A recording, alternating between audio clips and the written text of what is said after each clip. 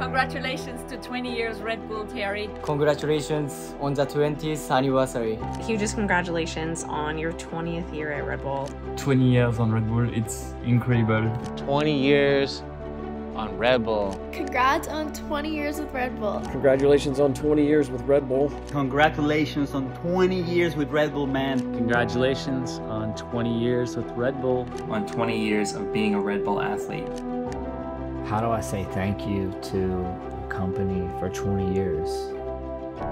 BMX in Tulum, right? Yeah. What's up, man? Hey, I'm Terry. Terry? Yeah. Brianna? Yeah. Holy shit. For giving me the opportunity to live my dreams.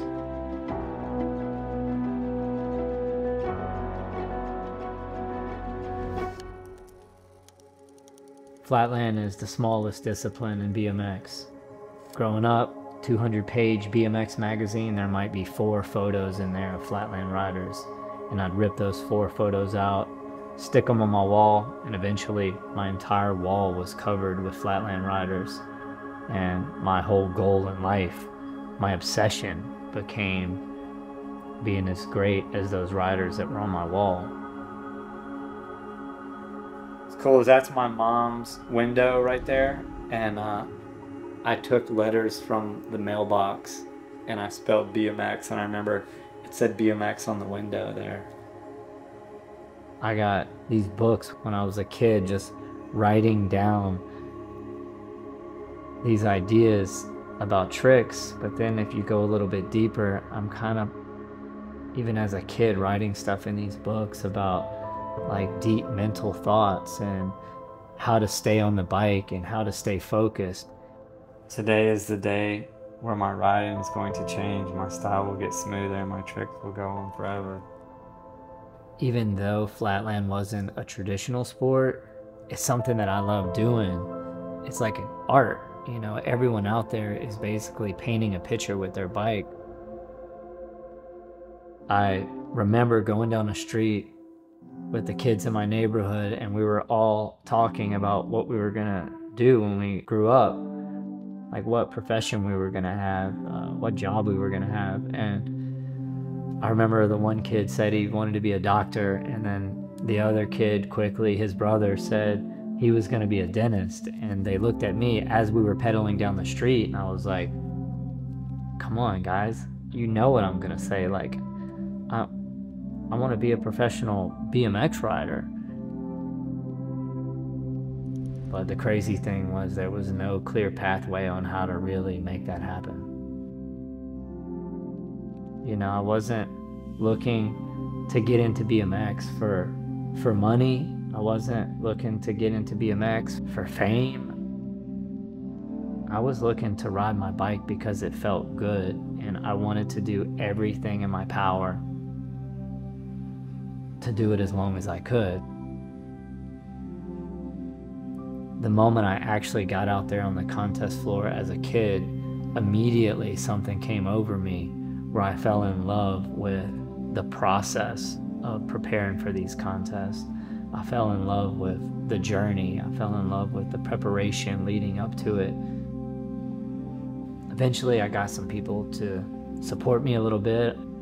I ended up going to Japan and come back from Japan like the next week, and I get a call from Scott.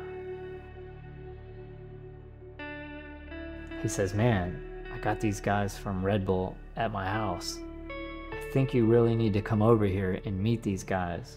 And I was like, I don't know, man, I'm riding today by my house. I just got my driver's license. He said, no, man, you're not listening to what I'm saying. Drive over here and meet these guys, because it could change your life forever.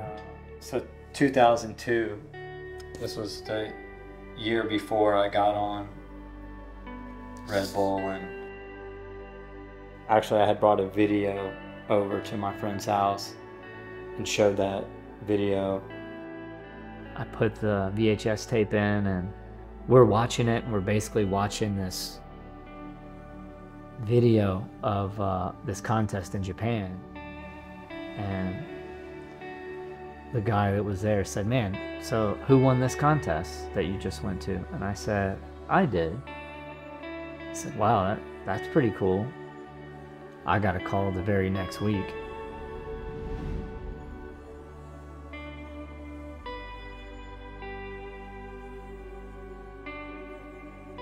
I had went to Portugal and I came back. I went over there for the World Championships. As soon as I came back, I called someone at Red Bull and I'm like, "Hey, I just want to let you guys know I took that first check that you guys sent me, that payment, and I flew myself to Portugal. I used that money for the flight and for the hotel and for my entry fee." I'll never forget what he said. He said, "Terry, that's not what that money was for. If you want to compete and you want to travel around the world and show your talents, you just let us know. And we're going to help you out with that. But that money, do whatever you want with it. You can buy a waterbed for all we care." And I was just silent. Because in that moment, I realized what it meant to be sponsored by Red Bull. It meant that I could wake up every day and just focus on what I love to do. And nothing else mattered.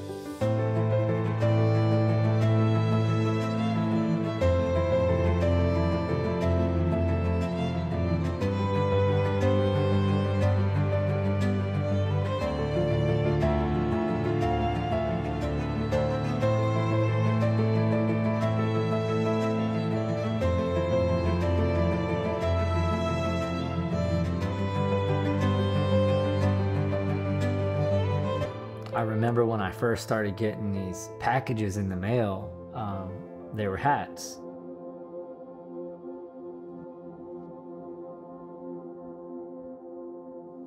It means something to me to hold on to these hats.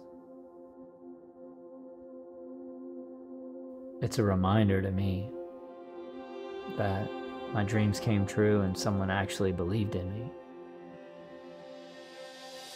When I think of all the places that Flatland has taken me, it's insane. Nightclubs, business meetings, ridden on the side of mountains, just rode with fireflies recently, you know, underneath the stars and the moon, underneath the water, a wing of a 747 airplane. I rode Flatland. One of my goals many years ago was to bring Flatland as many places as I could, to show people how cool it was, to show people how unique it was. And most importantly, I always hoped that I could show people that it deserved to be in the forefront.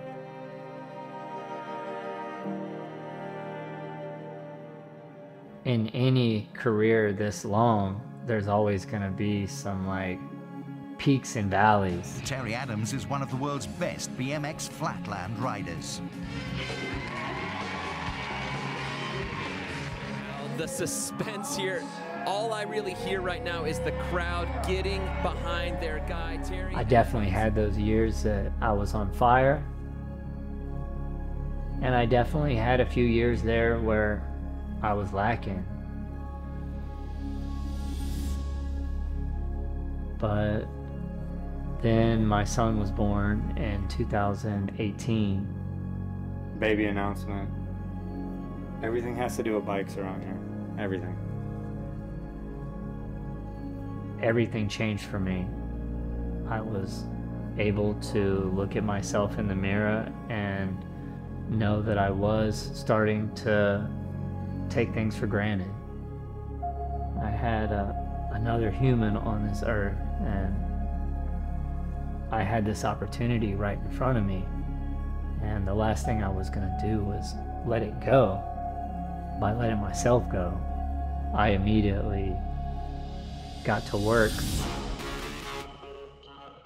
The work that I've been doing the past 4 years to get back where I'm at right now, I'm extremely proud of.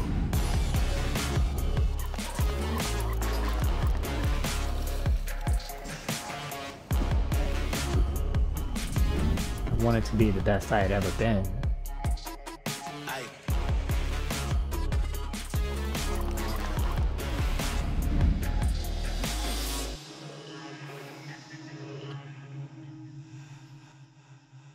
Flatland is something where you have to have so much focus, because the moment your mind kind of starts to drift, you're gonna fall off that bike.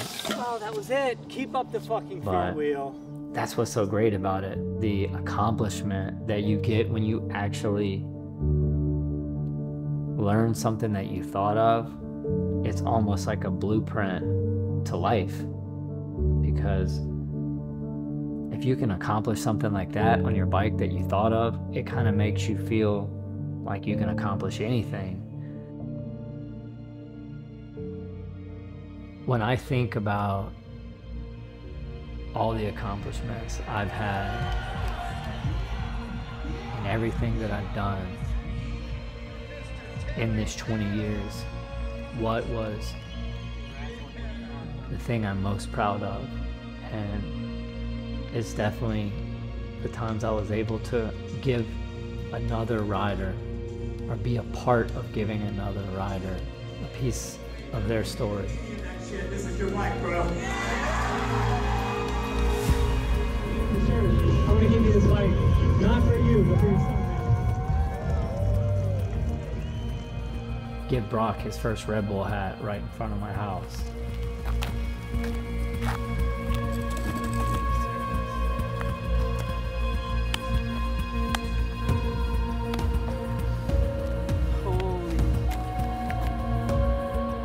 Be there the day that Keo got his Red Bull hat.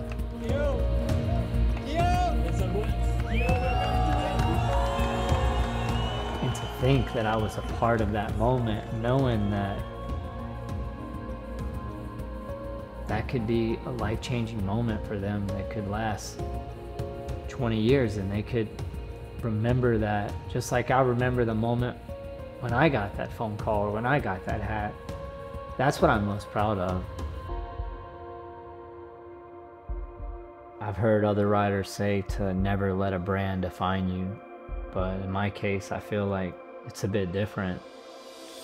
I've woken up every day and put this hat on my head more than half of my life. It's what I do.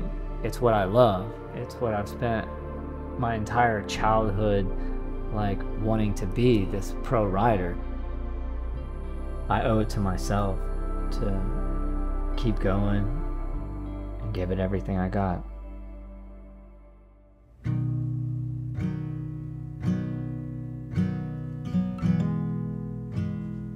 When I started getting support from Red Bull, they didn't care how small Flatland was. I like to think that they saw a fire burning inside a kid that wanted to do something that he loved.